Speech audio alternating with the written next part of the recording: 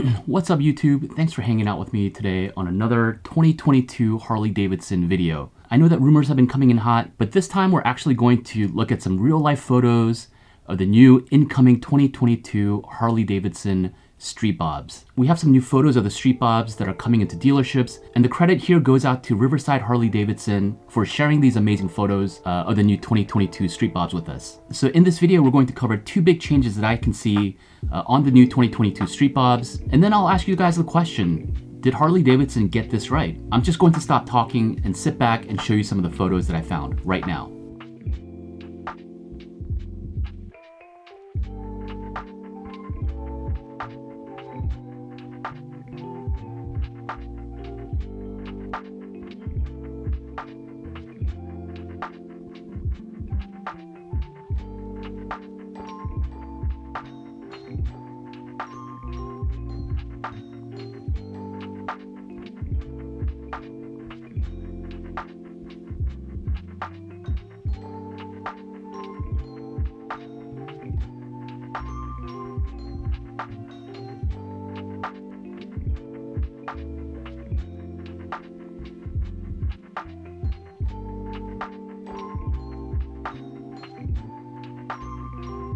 All right. So did you like what you see?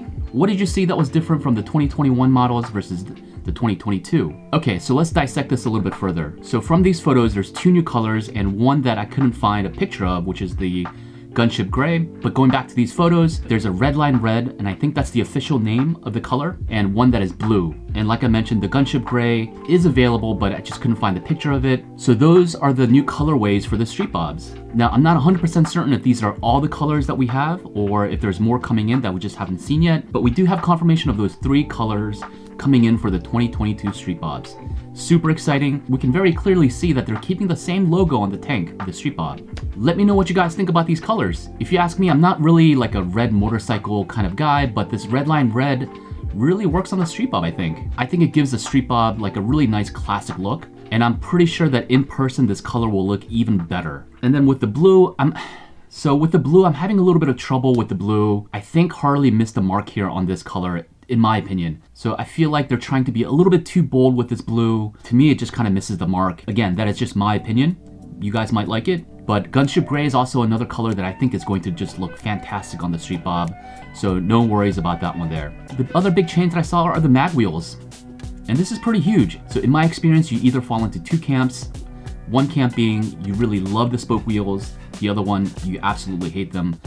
Usually there's no middle ground. For me personally, I'm not a huge fan of the spoke wheels, so I'm glad to see mag wheels on the Street Bob. I think it's a much better option than the spoke wheels. Now to me, the choice of these mag wheels are interesting to me. Personally, I would have loved to see a similar styling of the mag wheels that you see on a Sportster go on the Street Bob. To me, this kind of looks a little clunky. It doesn't have like a streamlined look that the Street Bob really has going for it overall. I really think the mag wheels on the Iron 83 or the Iron 1200 would have looked perfect on the Street Bob.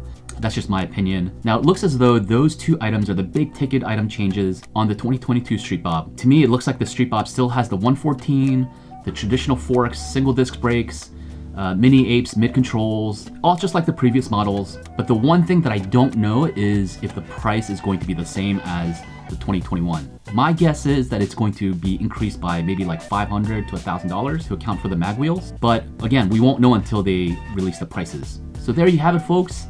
And to me, it begs the question, like, what do you think? I personally like that Harley is coming out with something slightly different on the Street Bob. If I'm being honest, I was just expecting new paint on the Street Bobs, considering that they came out with the 114 engine on the 2021 model, so that was a big upgrade. And now you have mag wheels. Looks like the Street Bob is getting really close to the Lowrider S in terms of feature set. We're just waiting on the price to see which one compares more objectively based on the features and the price. I personally think the mag wheels are going to have a lot of people thinking twice about the Street Bob. For me, when I was shopping for a new bike, I know one of the big reasons why I went with the Lowrider S is because of the mag wheels versus the spoke wheels on the Street Bob. I also know that a lot of people will share the same opinion, so there you have it. Well guys, that's it for me today, a really short video. I usually don't post videos like this midweek, but with news like this, I just wanted to hop on here and share it with you all. I hope you've all found this video informative, and if you did, please go ahead and give this video a like.